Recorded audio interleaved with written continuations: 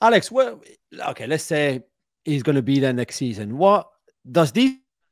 Is this a good news for La Liga? It's great news for Real Madrid, of course. You know, if you can add Mbappe to the squad that you already have, is it good news for La Liga? Because it looks to me that it's going to make this Real Madrid team pretty much, potentially unbeatable when Barca are sinking, or certainly looking like they're going to sink. Where Atletico Madrid are good, but the Atletico Madrid, and soon Griezmann will be too old to perform well. And there might be a time where El Cholo decides to leave as well. So is this a good news for La Liga? And I guess great news for Real Madrid, of course.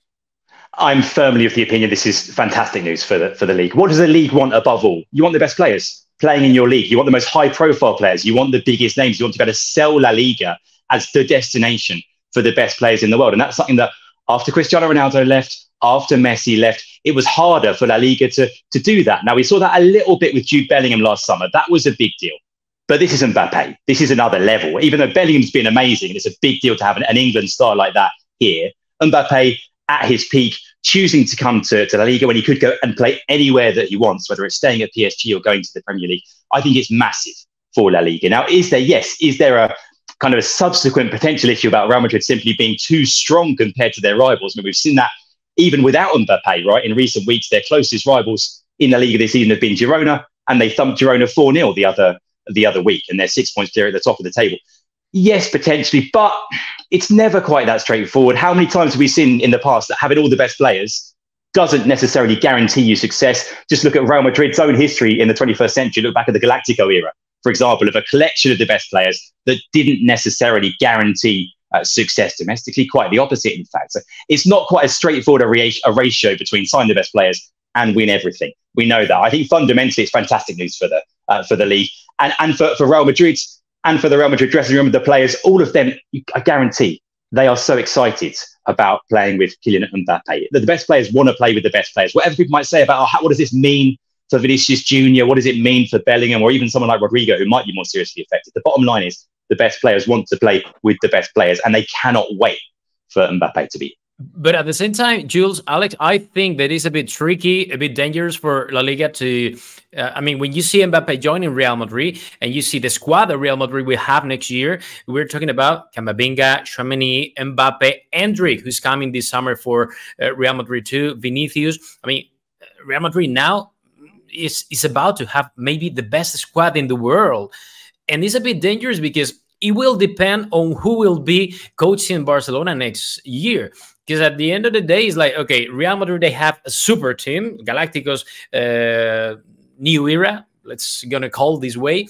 But now, what will happen to Barcelona? I mean, because that risk that Real Madrid or even La Liga are taking is that, okay, maybe La Liga, Spanish La Liga, is gonna become the new French league in order that Real Madrid are gonna be the team that are gonna win the whole tournaments every single year until those financial issues allow Barcelona to compete against Real Madrid. Because nowadays, Barcelona are lower in the table and are lower in potential in financial situation, if you compare Barcelona to Real Madrid. So that is why it's a bit tricky, a bit dangerous too at the same time, that Mbappe joining Real Madrid are going to make Real Madrid the best team in the world.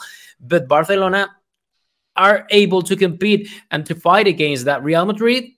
That's why, that question is on the air. I guess there's two questions there, right? We can maybe separate them. There's about the competitiveness of the league and about sort of the commercial success and the commercial value of the league. Commercially and brand-wise, it's amazing to have the best player in the world, or maybe the next best player in the world if you want to be here. Yeah, competitiveness-wise, that may be a concern. Yeah, I think you both make great points on the competitive side of the league, and also how much it would bring to La Liga to have Mbappe in terms of exposure and sponsorship. I mean, I think Javier Tebas, who clearly hates Real Madrid and Florentino Perez, the only good thing that has brought Real Madrid and Florentino Perez to Javier Tebas right now is Kylian Mbappe. There was somebody told me a really good story, I thought, the other day, because Kylian speaks really good Spanish already. And for some people, you think like... better than me. Yeah, maybe better than you, Rodrigo, yeah. And when he was learning at school, because this come only from school, and then of course talking Spanish within the dressing room, PhD. But the idea for Spanish was that he would tell his parents, I would be able to speak Spanish for the day I'm unveiled as a Real Madrid player at the Bernabeu.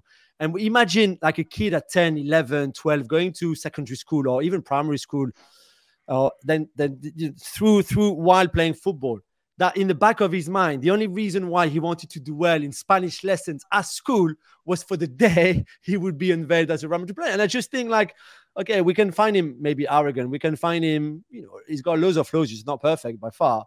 But I just love the drive and ambition that he must have had since a very young age. Just in the fact that he learned Spanish at some point to be able to speak in Spanish for his press conference as a new Real Madrid player. And let's see if we get that big presentation at the Bernabeu as well, because in recent years, because the Bernabeu has been under construction, of course, we haven't had that. Even someone like Bellingham was presented behind closed doors at the training ground. True, yeah. But the Bernabeu is almost finished now. It's almost finished. We still don't have a date. The club have been reluctant to say exactly when, but it's almost done. And so potentially this summer, I'm not sure what people have told you, Roger, but they might open the doors of the new stadium and they'll be thinking about, remember, 15 years ago, 2009, Cristiano Ronaldo filled the stadium for his presentation. It was 85,000 fans. Can they look to match that with Mbappe? Because that's sort of the precedent right now in terms of the biggest player presentation ever is that.